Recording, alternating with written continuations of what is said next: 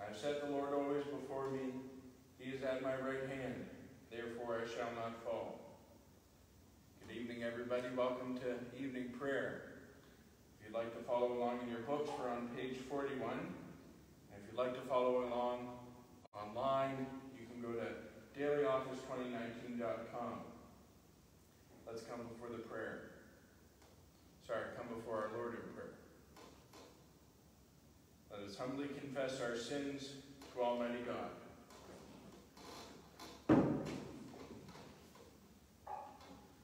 Almighty and most merciful Father, we have erred and strayed from your ways like lost sheep.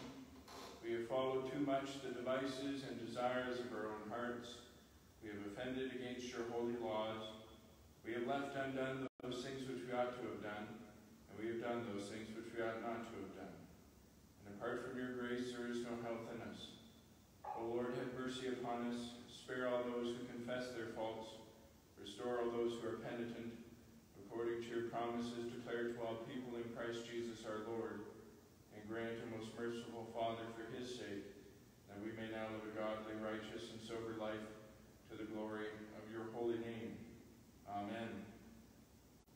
Grant to your faithful people, merciful Lord, pardon and peace, that we may be cleansed from all our sins and serve you with a quiet mind, through Jesus Christ our Lord. Amen. O Lord, open our lips, and our mouth shall proclaim your praise. O God, make speed to save us. O Lord, make haste to help us. Glory be to the Father, and to the Son, and to the Holy Spirit, as it was in the beginning, is now, and ever shall be, world without end. Amen.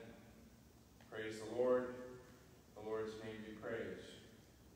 And now we worship in the words of the Phos Hilaron, which can be found on page 44. O gladsome light, pure brightness of the ever-living Father in heaven, O Jesus Christ, holy and blessed, now as we come to the setting of the sun and our eyes behold the vesper light, we sing your praises, O God, Father, Son, and Holy Spirit. You are worthy at all times to be praised by happy voices, O Son of God, O Giver of life, and to be glorified through all the worlds. Now we turn to the Psalms, which have been appointed for this evening.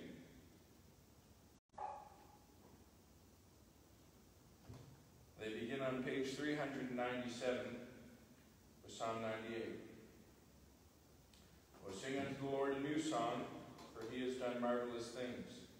With his own right hand and with his holy arm, he has won for himself the victory. The Lord declared his salvation, his righteousness has he openly shown in the sight of the nations.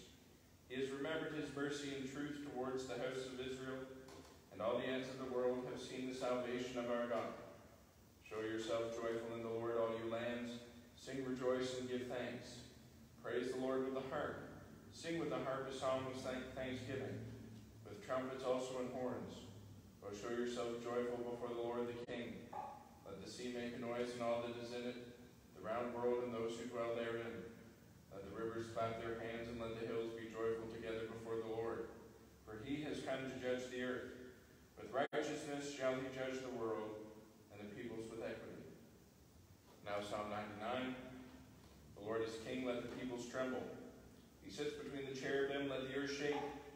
The Lord is great in Zion, and high above all peoples. They shall give thanks unto his name, which is great and wonderful. Holy is he and mighty, a king who loves justice. You have established equity.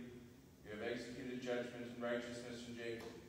O magnify the Lord our God, and fall down before his footstool, for he is holy.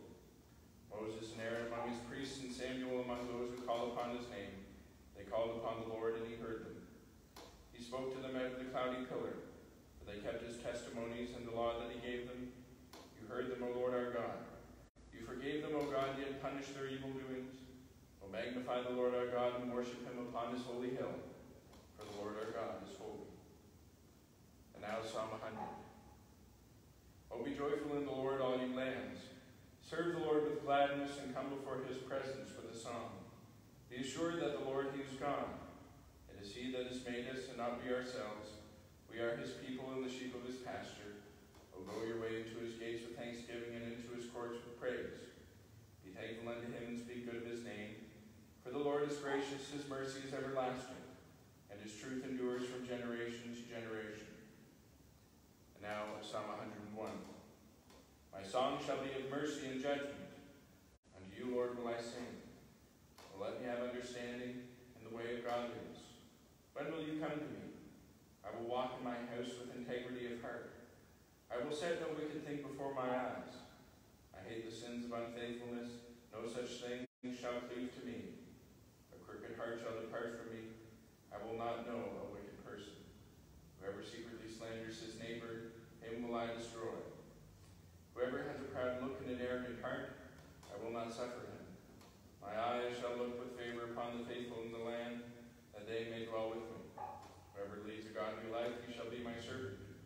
No deceitful person shall dwell in my house. One who tells lies shall not tarry in my sight.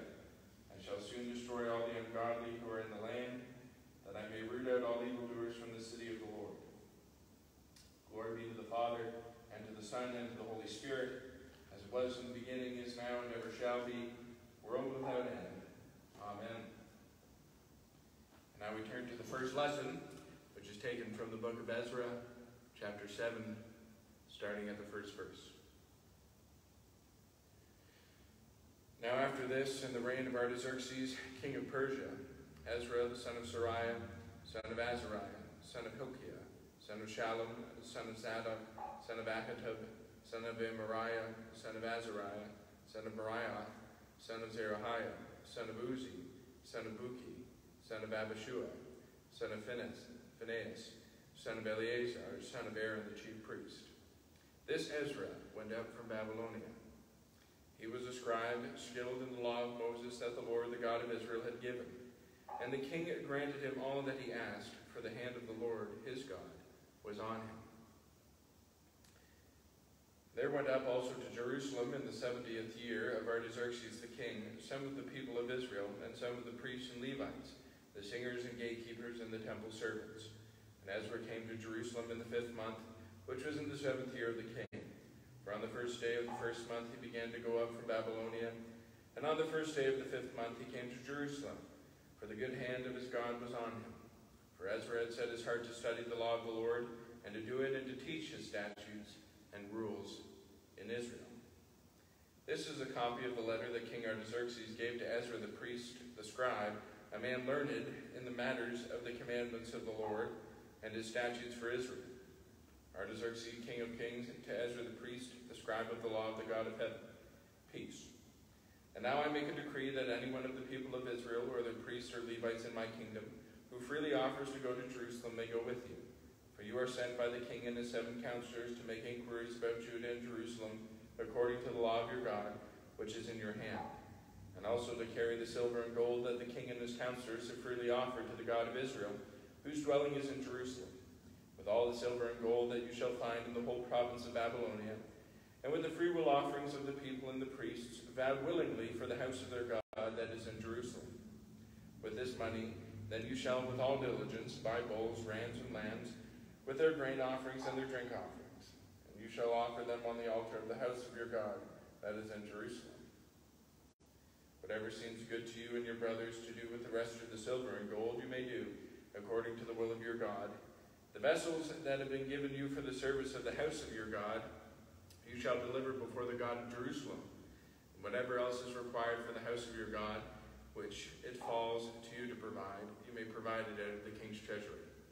And I, Artaxerxes the king, make a decree to all the treasurers in the province beyond the river.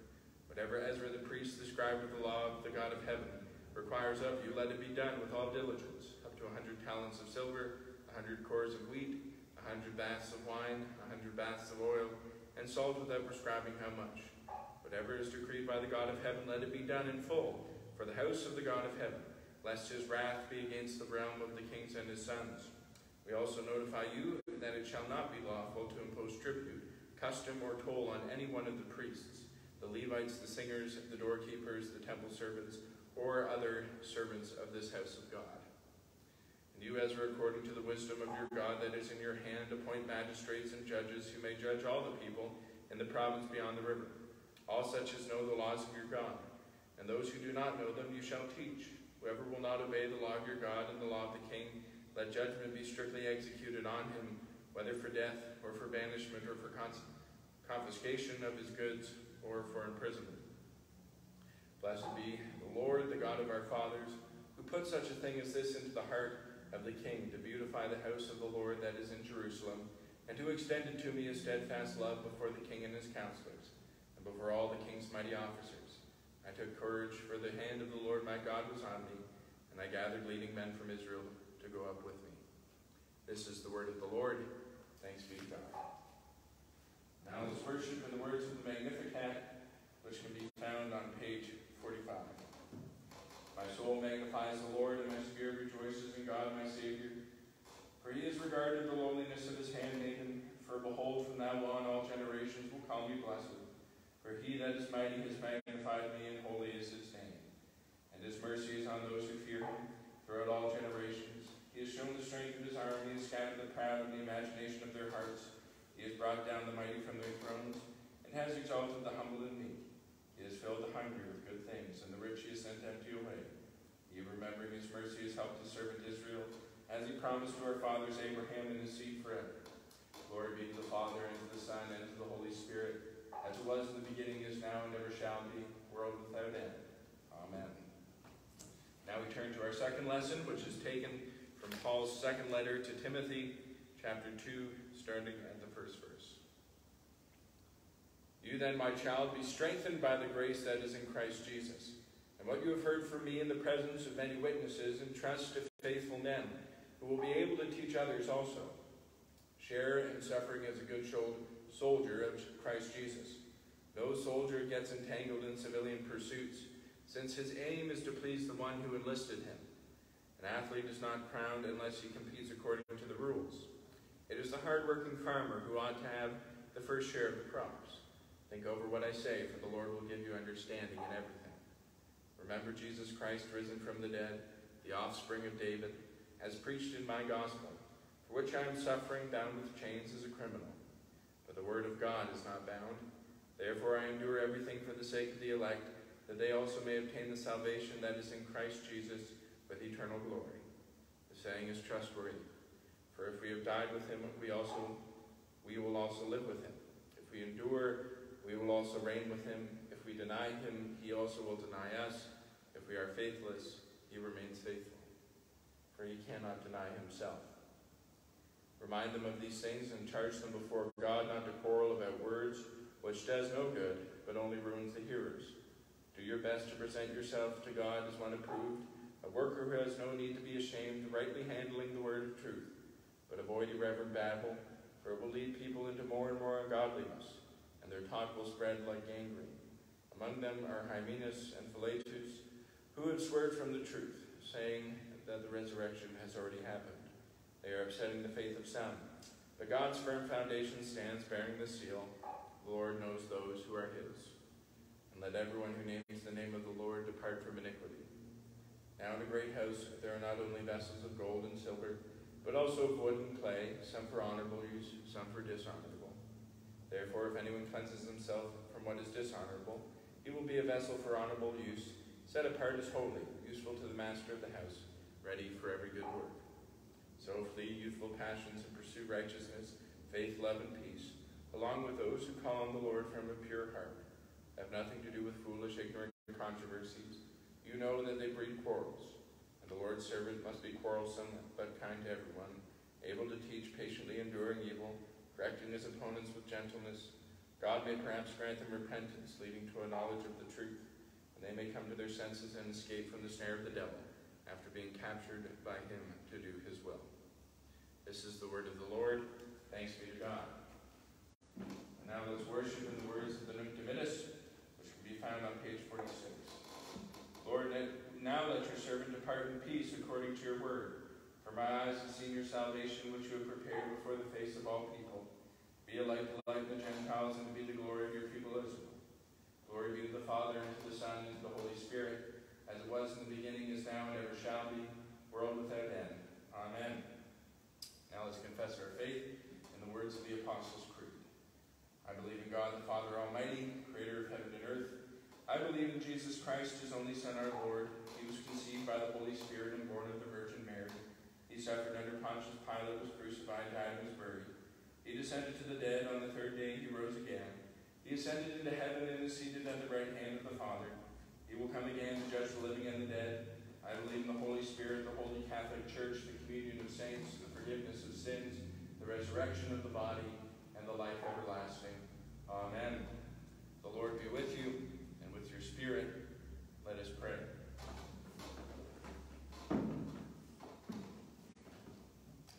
Lord, have mercy upon us.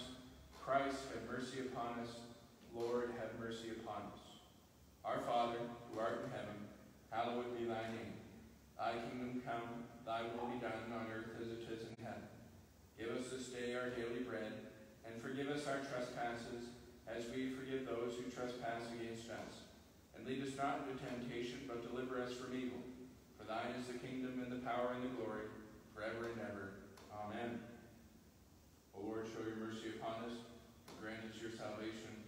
O Lord, guide those who govern us, and lead us in the way of justice and truth. Clothe your ministers with righteousness, and let your people sing with joy. O Lord, save your people and bless your inheritance.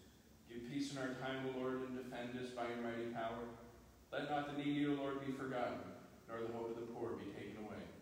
Create in us clean hearts, O God, and take not your Holy Spirit from us.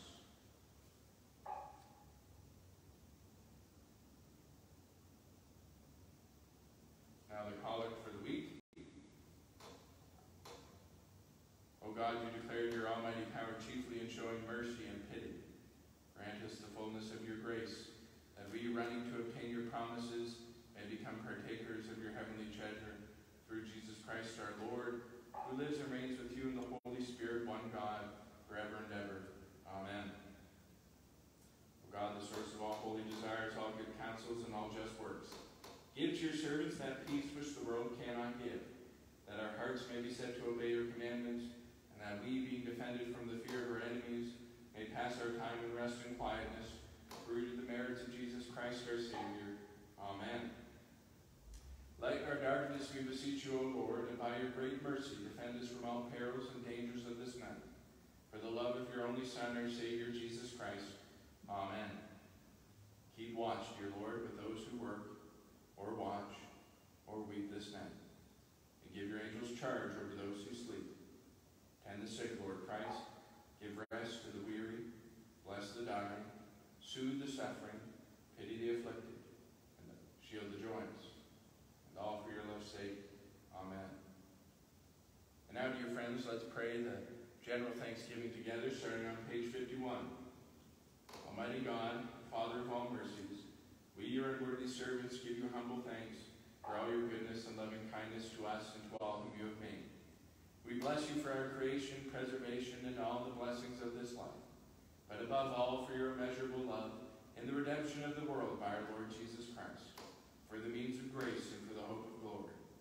And we pray, give us such an awareness of your mercies, that with truly thankful hearts we may show forth your praise, not only with our lips but in our lives, by giving up ourselves to your service, and by walking before you in holiness and righteousness all our days, through Jesus Christ our Lord, to whom with you and the Holy Spirit be honor and glory throughout all ages. Amen. Let us bless the Lord. Thanks be to God. The grace of our Lord Jesus Christ, and the love of God, and the fellowship of the Holy Spirit be with us all evermore.